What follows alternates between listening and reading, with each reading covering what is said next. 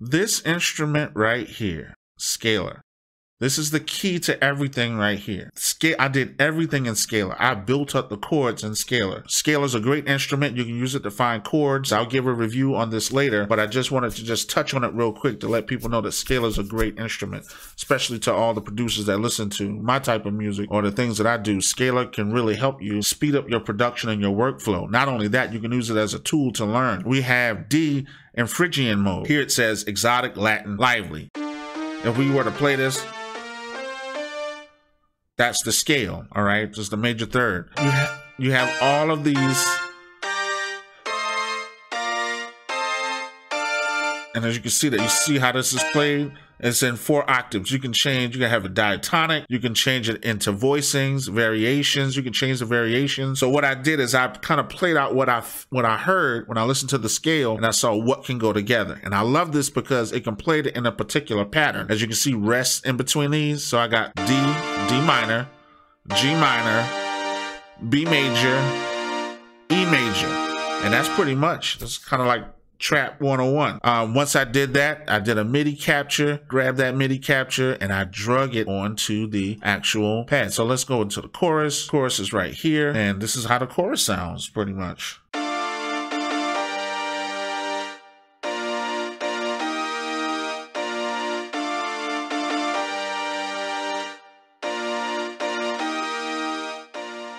Now, I know that's kind of robotic. If you wanted it to sound kind of, I want to say more humanized or dynamic, you do have options in scalar that can make it sound more humanized. Or let's say if you wanted to go to the pads, you can actually change the actual, the measures of the bar, and then you can start doing things like dragging certain portions back just to give it that kind of that feel like someone's arpeggiating the notes, or, and adding different dynamics and character to the notes, just pulling it back on the grid. Let's get into the next instrument, 808. I just did a typical trap pattern. There's nothing too authentic about it, nothing too crazy about it. Just went off what I heard in my head, and I just played this trap pattern right here.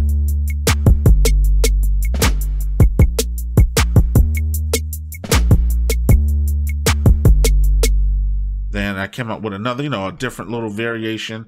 Just changes up a little bit.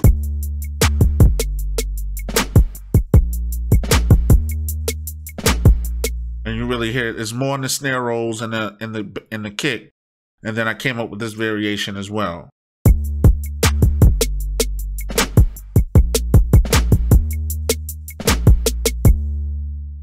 One thing I made sure that I did is I had to come to my kick, and I had to compress that kick because the 808 can really drown out that kick. So even though the 808, some people put their 808s on a different pad, my 808 is right here in this pattern right here in this drum group. So I just compressed or side chained it so that whenever the kick comes through, the 808 ducks. And that's why you hear the kick now is more prevalent.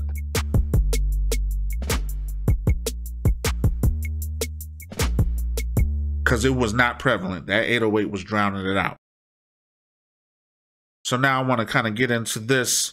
This is a Native Instruments instrument. It is called the Super 8. This is the Super 8. It's a great synth. I'm starting to experiment more with it and just kind of get more into it. It's got great sounds. Like if I were to play just something. But I'm not going to audition every sound. I'll do a separate review for that. As you can see here, it has 2 oscillators, a filter, and amp. Also, it has 2 voices. This is not the review. I just wanted to say a little bit on it, okay? And really, all I used this for was a little bit of character to the sound. So all you really hear is this.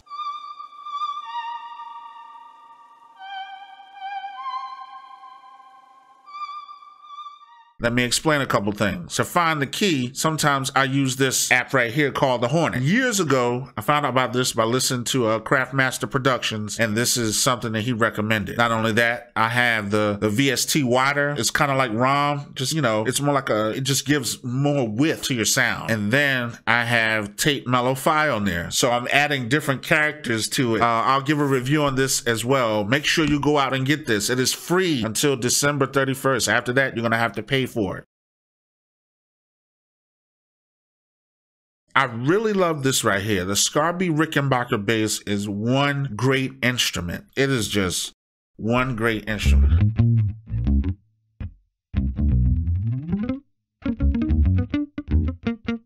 So, you know, I just, you know, sometimes I'll add different effects to it, but it's a great sounding bass. This pattern right here, I actually made in Scalar. And then I did a little things to it to add little, you know, dynamics to it. The chords going up or the fingering going up. And then I just made different variations of that. As you can see, the note changes right before it gets to the start of the third bar. And towards the ending of the fourth bar, you'll see different change ups. And I did that quite a bit just to add different dynamics. I kind of did that for the bass, and the bass sounds like this.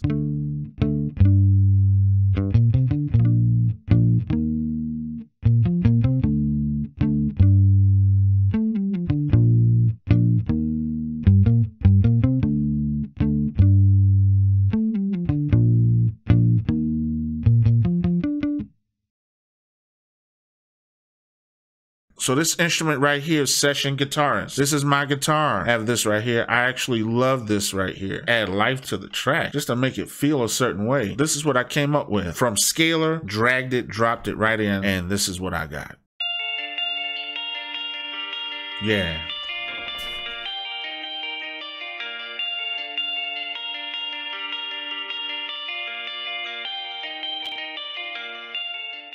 Here's something I want to highlight and bring out. Do you see my CPU? If you look up here while it's playing, the CPU is jumping. Since the CPU is jumping, what I like to do is I'll grab this as an audio file. I'll hold on to it. I'll wait, export that bad boy just like this.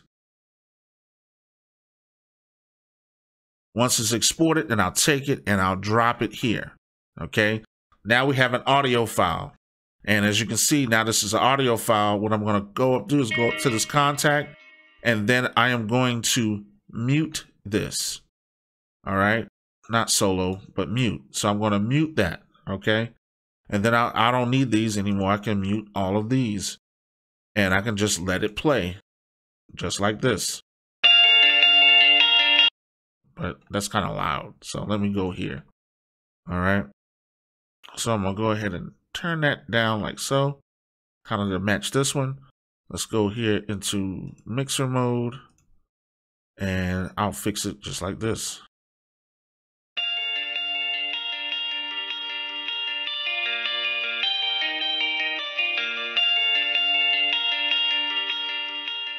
We're going to go into ideas mode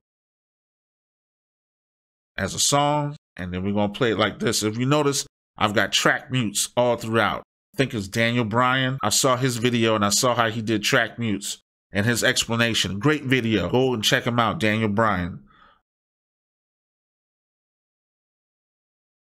So this is what it actually sounds like right here. Let's go to the beginning. Booyah.